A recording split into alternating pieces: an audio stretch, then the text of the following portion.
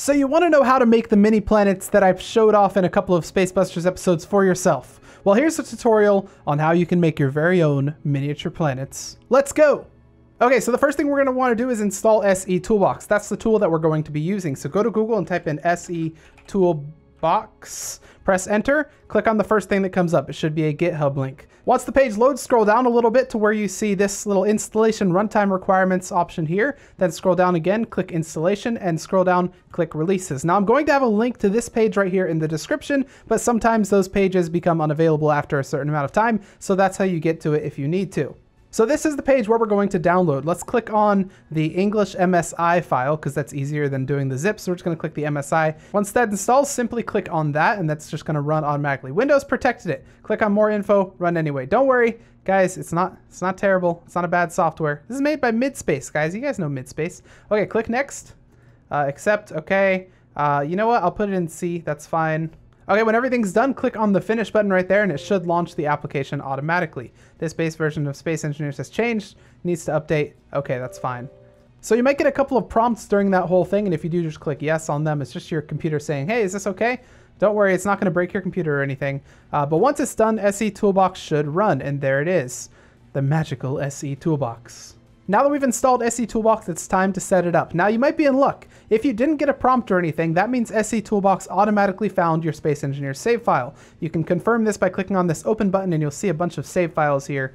That means SE Toolbox automatically found it. However, if you do not see this, a prompt is going to pop up and it's going to ask you to try and locate your SE or your Space Engineer's save files where that location is. So if you're unlucky and you get that message and you have to find the save files for your Space Engineers, then just do some hunting, try and find them, and good luck.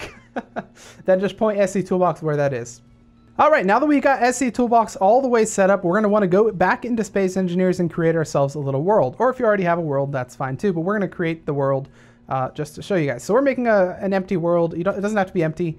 It doesn't actually matter what it is. Just create your own little world. Once your world loads in, make sure you're in admin mode by going Alt F10 and clicking on Enable Creative Mode Tools. Then click Shift F10. That's going to bring up the spawn menu. Click this top bar right here. Go to Planets and put a random planet. We're going to put a Mars in there. It doesn't matter how big it is. We can put 101. That's fine.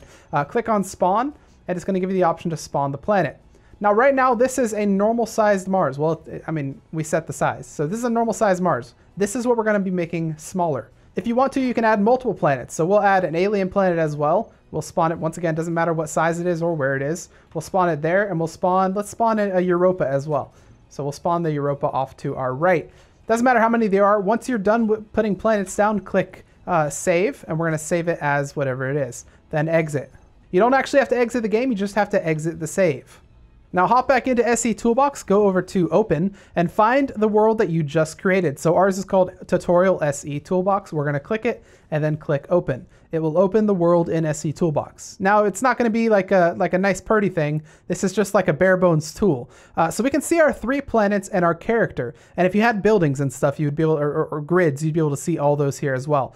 So what we want to do is we want to make our planets smaller or larger. You can make them larger with this tool as well. So let's start that. So we're going to click on the Mars planet, which is the first one we made. And we're going to click this button right here called Regenerate. Once you click Regenerate, you can set the seed and you can set the size. The lowest size you can do, if you go all the way down, is 500. That's 500 meters. And the largest size you can do is whatever that is. 4,800,000 meters. Is that what that is? Yeah. So we're going to be making a miniature planet. So let's bring it all the way down to 500 and click OK. We're going to do the same for our Europa. So click Regenerate all the way. Oops, not that one.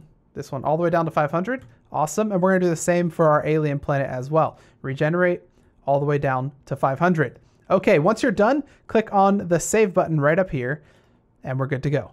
Hop back into Space Engineers, load game, and load up the save that we just edited. If you've done everything correctly, your planets should now be miniature. Now, of course, we can't see them right now because they're so small and they used to be so large. So we don't, that might be one, I don't know. But we're going to use Alt F10 again. And we're going to go to Entity List so we can actually find where they are. Click on Planets, and we'll see our planets right here. Let's, there we go. Where are we? There we go. Okay, so here's our miniature Mars. And if we've done this correctly, as we get closer to it, we should clearly see that it's miniature instead of large. This is looking way miniature. I think we did it correctly. Okay, there's our miniature Mars, and we should see, you can actually see the curvature of Mars as you're on it. And our miniature Europa and alien planet are also out here if we go to our planet entity list once again. So we can actually see where those are. Once again, to get to the entity list, Alt F10 and then drop down to entity list. And then once you're in this, you'll be in the spectator camera. Press Control Space to teleport yourself to where your spectator camera is. And that's how you get yourself to the place. So now we have a miniature Mars right here. We have a miniature alien planet. We have a miniature Europa somewhere off in the galaxy. But how do we make it so that they're close enough together for us to actually see them? Well, in order to move planets, what you want to do is you want to find the position you want to move it to with your character. So let's say we want the alien planet here. We're going to press K, go to GPS, new from current position, and call this alien. Next, maybe we want the Europa to be, let's say, right over, let's get a little far. Let's say right over here. So go here, K, GPS, current from position, and we'll call this one E, because it doesn't really matter what you name them as long as you name. All we're really paying attention to is what these coordinates are. Okay, so once you've done that, write down these coordinates, write down the ones for the alien and write down the ones for this right here. And then what's next? You guessed it, we're going right back into SE Toolbox. So in order to move the planets, let's say we want our alien planet at our alien place. So we already memorized our coordinates, so let's write them down here. Once you've got all the numbers entered, the X, Y, and Z for both of your planets, click Save again and head back into Space Engineers. Load up your game once again, and once it's loaded, you should see your planets now next to each other. So let's find where we are, actually. I don't know where we are. Hang on. Well, once again, we're using the entity list here to try and find our planets. And there we have it. Where the heck is our Mars, though? Aha, it looks like our Mars was a little bit behind that. Okay, so we actually placed them a little bit too close to each other, and you'll see they're now kind of inside each other right there. But there you have it. That's how you make miniature planets and move them around at your will. So this could be useful for a lot of different things. A lot of people have suggested some sort of like faction war, planet wars, colony wars, anything like that, where each character has their own planet. But be warned, when you mess with the size of planets, everything changes. Look at this. It's not a very smooth terrain, is it? So be warned. But anyways, that's all I've got for you guys. So mess around with this at will. And if you have any questions, post those down in the comments and I'll be happy to answer. If you guys like that video, please hit the like button. Put your comments and your suggestions. That just looks ridiculous. Put your comments and your suggestions down below in the comments section. And I will see you guys in the next episode of something. We just went from day to night in... What the heck? We just went from day to night in a few steps. That's crazy. All right, see you guys in the next episode.